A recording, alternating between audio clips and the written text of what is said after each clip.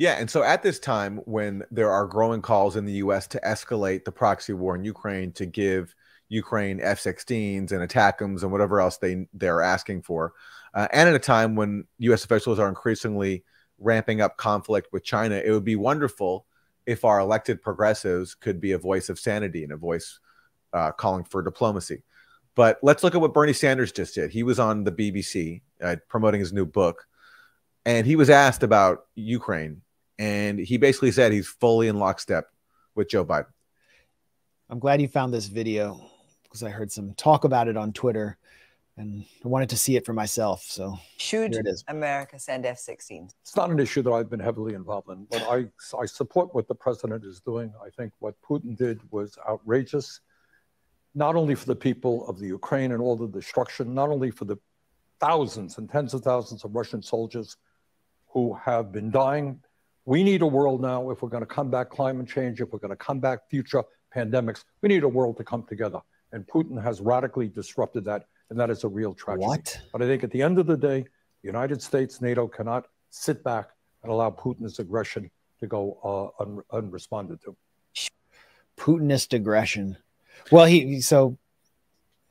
need a world. We need a world to come together to combat climate change. But first, before we do that, we need the world to risk nuclear war, so that we can prevent ethnic Russians inside Ukraine from having their cultural rights respected and having their whims respected in Crimea, where most of them want to be a part of Russia, not Ukraine. Before we cooperate on climate change, we need to risk nuclear war over who gets to rule Crimea and eastern parts of Ukraine, and also ensure that we have a proxy on Russia's border, even though every single rational top U.S. diplomat in recent memory has warned against how reckless that is. It's like Bernie Sanders has forgotten everything he used to say. He used to talk at least about NATO expansion, how that was provocative towards Russia. He wrote an op-ed, or at least he signed his name to an op-ed shortly before, or maybe early on in Russia's invasion, around that time, about how NATO expansion to Russia's borders was provocative. He's forgotten all that now. Now it's just, I'm not really following it. I'm not really involved in it, but I support what Biden's doing, and NATO and Russia need to stand up to, and NATO and the U.S. need to stand up to Russia.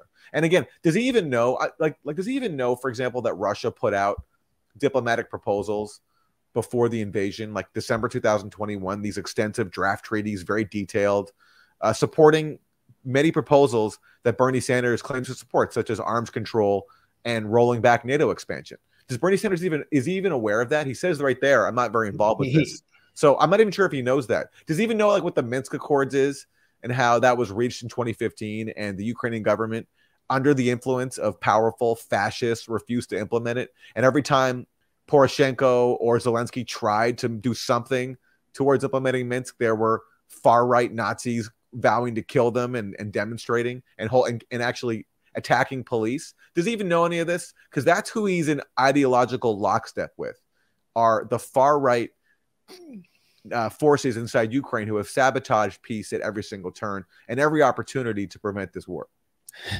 Well, he answered the question. He said, "I'm not following this very closely." It's not. This really important. He's very concerned with the preoccupations of the kind of millennial NGO oriented left that spewed out of his 2020 campaign. He said, Putin is really making it harder for us to deal with climate change and the pandemic, get like a global consensus on the pandemic. But so basically, what is he saying? Putin, by invading Ukraine, is making it harder for the World Health Organization, whose third largest funder is Bill and Melinda Gates, to dictate to other countries what they should do in the event of a pandemic, which was disastrous.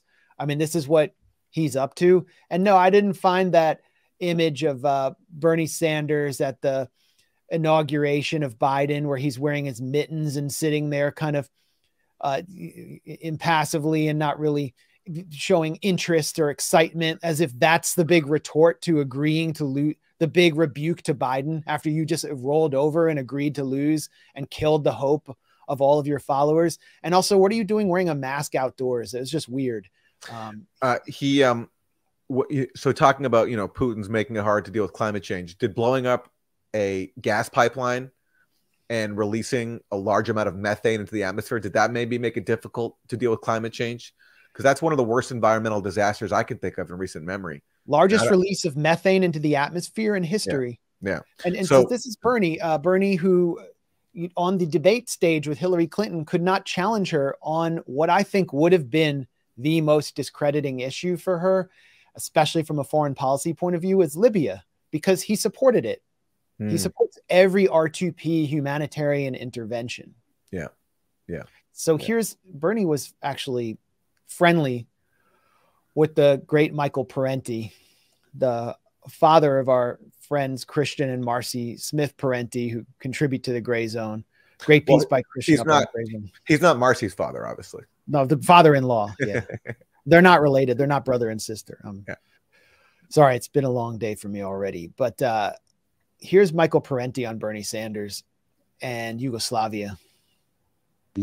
But then came the Yugoslav war, and Bernie sided with President William Clinton and supported the bombing of Yugoslavia, 78 days and nights, depleted uranium, which has left Serbia today with the highest cancer rate in all of Europe. I vigorously opposed that war and wrote a book about it called To Kill a Nation, the attack on Yugoslavia. Great book. Yeah. I said he's standing shoulder to shoulder with NATO and the CIA and the White House and Bill Clinton and these creepos for a war against these people like this. I said, and that's when I broke with him. I stopped sending contributions. I stopped. Furthermore, his salary was way bigger than what I was making.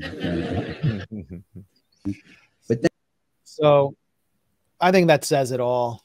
And, you know, since we're talking about someone who led the left grassroots in the US into 2 presidential campaigns, one in 2020 that I think was just filled with follies. I've come around to Michael Tracy's analysis of that. But 2016, there were some genuinely inspiring moments. And, you know, it's nice to see someone hit back against the corporate Democratic establishment, but that's all gone. Where will everyone go from here? I have some thoughts on that, but Aaron, what do you think?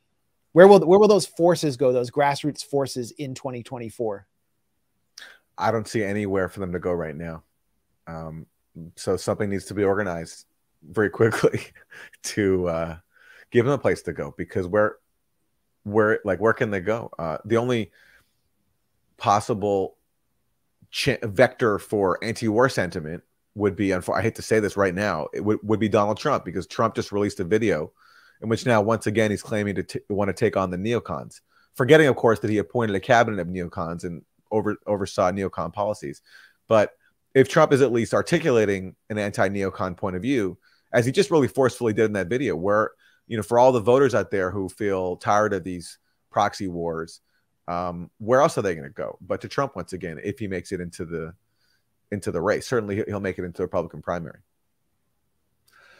Well, Trump's message, his rant, his 9-minute rant against the Ukraine proxy war is his message going into the campaign. He understands where America and Americans are on this war.